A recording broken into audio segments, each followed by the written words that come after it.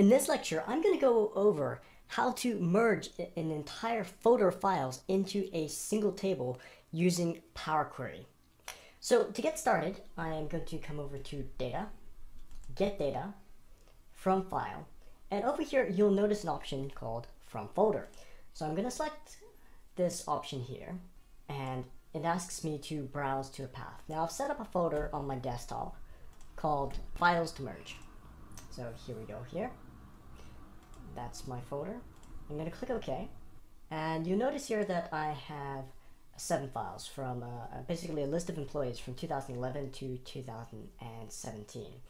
Now, this screen will look familiar if you used Power Query before. We have a couple of different options here now. So normally you would only have the load button, right? And we also have a combine. So we've got combine, combine edit, combine and load. Now the difference between these is if I just click load, so let me do that first.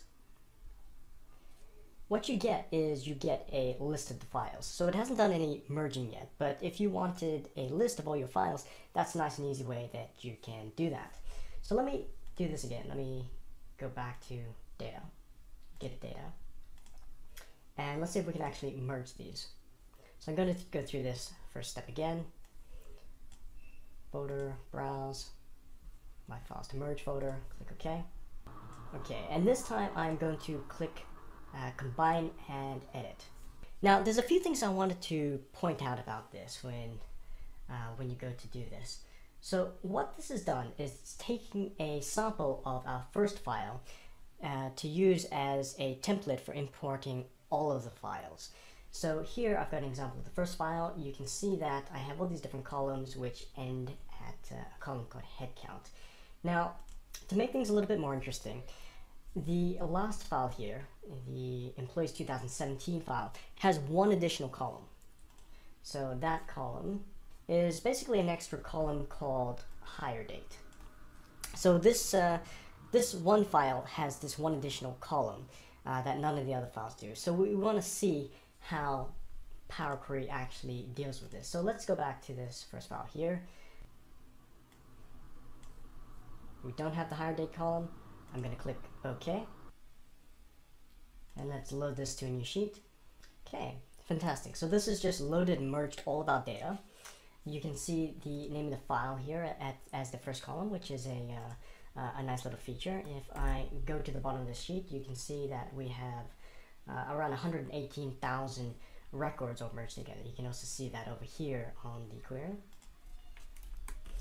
Let me go back up to the top, and now let's see what has it done with this extra column. Hire date. So hire date, as you can see, it's not here, and the reason for this is basically because hire date was not part of the specification of the first sample file.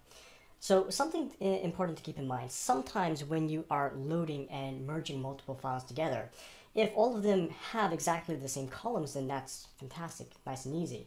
If they have slightly different columns from each other, they're not all going to merge together. Now, what I can do is I can come back to get data, and this time, instead of using the first file as the sample, I'll use my last file as the sample. And what this will do is it will enable us to add that extra hire date column. And you'll see what this looks like in just a sec.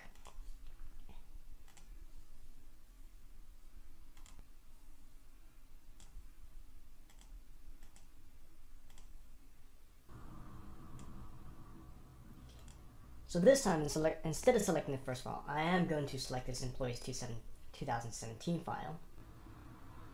Click OK. And okay, so this time if we scroll across to our last column, you notice that we do have a hire date column. If I click this option here, we have all of our dates. These will only be applicable to the 2017 employee records, and everything else will be blank. So the thing to keep in mind is that if one of your tables has more columns than the rest of them, then you want to load that up as your sample template for the rest of the data to load into. Now, if you don't have a sample template which contains all of the columns that you want to load. Let's say each of your files has a unique column that isn't contained in the other files, then that's going to be a lot more difficult to merge together. If you're using something else to merge your files, say something like R, it will just automatically add all of the columns from all the different files for you, which then makes it a lot kind of easier to work with. But anyway, there you go, something to keep in mind there. Hope you found this useful, and I'll see you in the next lecture.